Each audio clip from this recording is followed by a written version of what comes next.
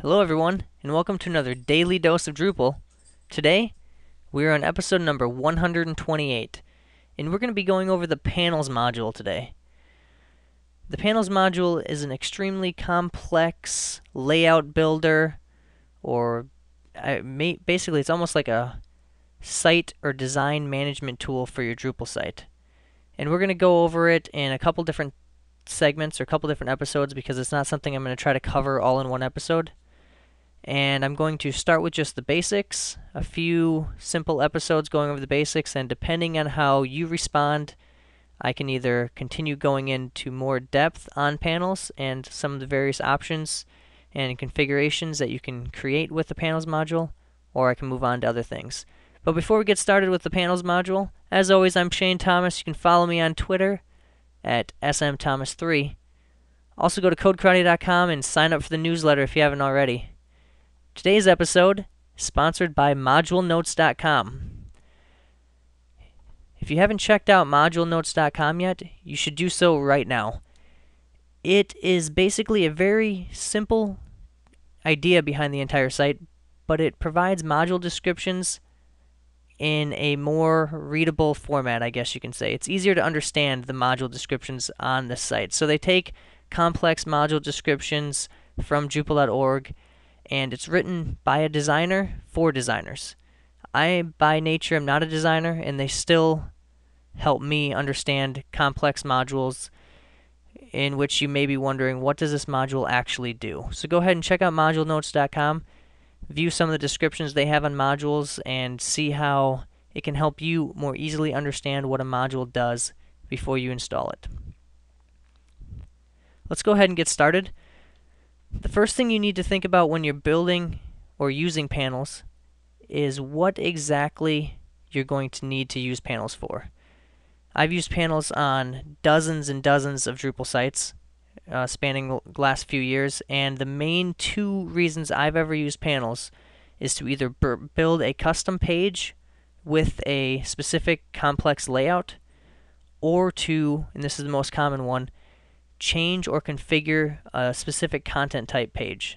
So if you want your articles to show up in a specific format, or you have another content type, whether it's your pages or whether it's a more specific content type, and you want to control how it is laid out and how it is displayed, that's where the Panels module comes in. The first thing I'm going to do, and this may seem a little counterintuitive, but I'm going to enable the Page Manager module.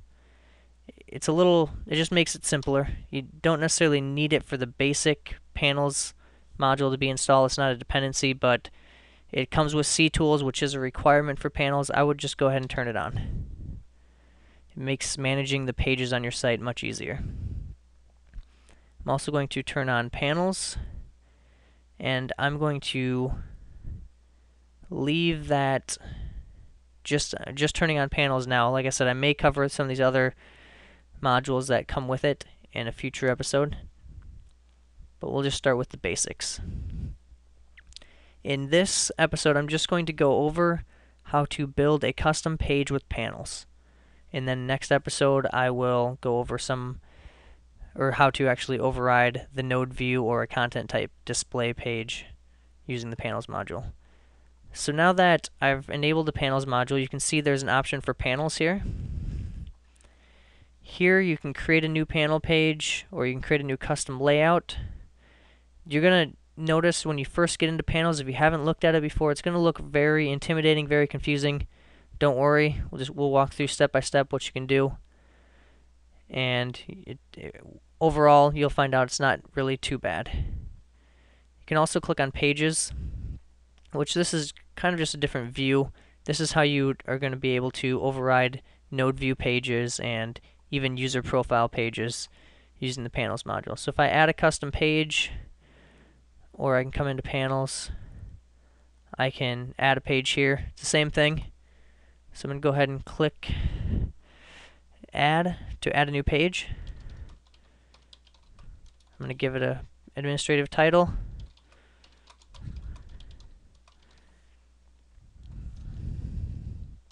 Give it a path. So this is the path that you're going to actually be able to access your page at. You can click here to make the site your home page. You can make this page display in an admin overlay. This is if you're making an administrative panel page, this would be helpful. Variant type, most of the time it's going to be panel. I'm not even going to go over the HTTP response code. Most likely just leave it at panel. You can add optional features such as access control, so you can control who can see this page. You can add a visible menu item, which I'll go ahead and do. You can add selection rules and context, and we're not going to cover those today, but just know that they're there. You can take a look at them and try to figure them out on your own, or hopefully there'll be a future video that will walk through those. So I'm going to create a normal menu entry. I'll just call it panel page and put it in the main menu. And now we get to select how we want this panel page to be laid out. I'm going to go ahead and select a 2-column layout with this 2-column stacked. And in a future episode we'll cover the flexible layout, because that's really where, in all honesty, probably 70-80% of the time I use a flexible layout, just because then it allows you to really control how you want your page to be laid out. But I'm going to go ahead and use 2-column stacked this time to keep it simple. We'll come back to what this option does to disable blocks and regions, but first we can remove specific body CSS classes, add body CSS classes, give it a CSS ID for the entire page. We can even drop in some custom CSS code here. I would usually put your CSS code almost always in your theme. You generally don't want to use this box, but it's here if you need it. So now, once we click continue, now you can set the title. So I'm going to set this title as my panel page. And now you can see I have these 4 different regions: the top, bottom, left, and right side. Now's where it really becomes the easy part. We just start adding things to this various sections. So I simply click here, click on Add Content, and Panels comes with a whole bunch of default items that you can add in here.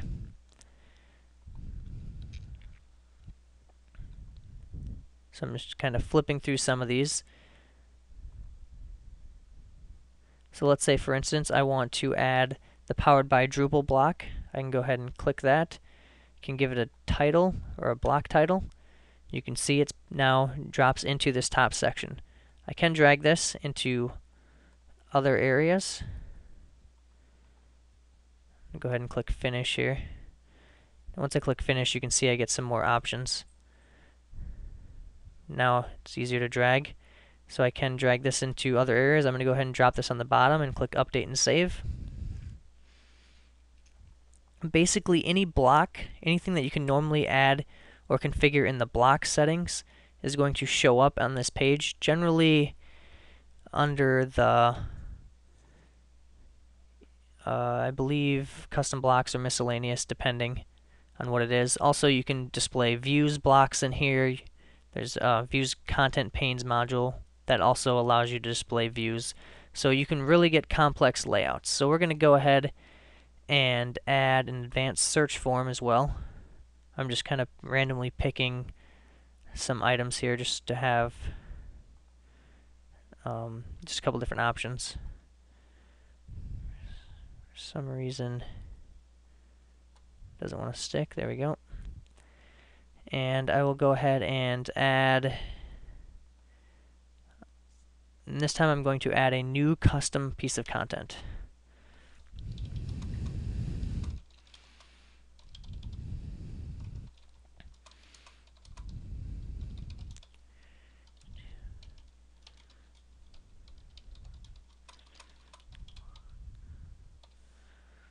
As you can see, you can add whatever content you want. This is very similar, just creating your own custom block. You can change the text format, of course, and that will drop in there. So we can click Update and Save, and then I will find something here to add in the top. You can add an existing node, and that'll drop in a complete full node. So if I want to find the node that I want. I can grab one. I can include node links. I can link the title to the actual node page. You can have it display the teaser or the full content. And I will go ahead and leave this dropped into the top. So it's going to actually display this node page on top. There'll be a search form in the left sidebar below that, and then my custom content in the right sidebar. And of course, the Powered by Drupal will be in the bottom section of this panel page. You'll notice that on the side here, you have a lot more options to look through. We're going to browse through these really quickly. Basic is the basic information you filled out when you created the page. Access is to allow access to specific users. For instance, you can base it on user role or permission. You can base it on specific URL paths. You can use PHP code. A whole bunch of different, basically, access rules to determine if a user can see this page. The menu item is where we created this menu item. And Panels has something called variants. And we're going to go over variants in a future episode. We won't worry about that too much, but know that they're there, and you can see there's a couple different options here. Selection rules is basically so you can select which variant to display. So if you have multiple variants, like I said, we'll cover that in more detail later. And context is a whole nother, quite a little bit bigger topic to discuss. So we're going to keep our simple layout and kind of go over the basics of what you can do with panels. So now that I've created this, let me make sure I know it's panel-page. I should have a, and I do. I have a menu link, of course, that I created. I click on panel page. You see it gives me my title, and now it has this node. So it's the node that I selected and loaded. It's only showing the teaser format, of course. I can click this. It'll bring me to the full node page. On the left side over here, I have the advanced search box. On the right side, this is my custom content that I created. And of course, on the bottom, I have this Powered by Drupal. One thing to note is you can easily hover over here and click Edit Panel. That'll bring you back to the panel editing page. Another thing you can do is Panels comes with a couple styles you can select. So I'm going to go ahead and change the style. And I'm going to, we'll go through these options. You can have no markup at all. You can have a list style markup, no style, or rounded corners. I'll go ahead and select rounded corners for this. I will say I want rounded corners around each region. And I'll show you the difference here, what that does. I'll move this. Oh, there's a small error there, but if I'll come down and show you that here's the rounded corners here. If I come in and I move this over here and save it, you'll notice that there's only rounded corners around the entire region itself. However, if I want to change this to basically make rounded corners around each pane instead of each region, now it's going to make rounded corners around each item inside this left side region. So we'll go ahead and save that. And now you can see there's rounded corners around each item. So there's basically a different way so you can style and customize the way this looks. Keep in mind this is of course not a pretty looking page yet. I haven't really put a lot of thought into it, but this is really good for displaying or customizing home pages or landing pages, anything with complex layouts where you may need a form or a block over on one side and you may need to display part of a node on one side. It's really great for displaying multiple views. So if you have different views you need to display on one page, one thing to keep in mind is it's easy to go overboard with panels and to try to put too much into one page. If you're trying to load 4 or 5 or 6 different views on one page, just keep in mind all of the information that's going to be loaded from the database when you're loading that page. And there are things you can do with views and with panels to add caching and things like that, but just keep in mind the more you add, the bigger performance hit it's going to take on your site. That's the intro to panels. As you can see, you can use it to build very complex pages and easily drag and drop and move around different items on your page. Tomorrow we'll cover some more on panels, and we'll go over how to use panels to override a node page or a node view page. We also will discuss some more panels items and maybe go over how to also override a user profile page or the user view page in Drupal. Well, that's it for today. Thanks again to modulenotes.com for sponsoring today's episode of the Daily Dose of Drupal. And thank you for watching. We'll see you next time.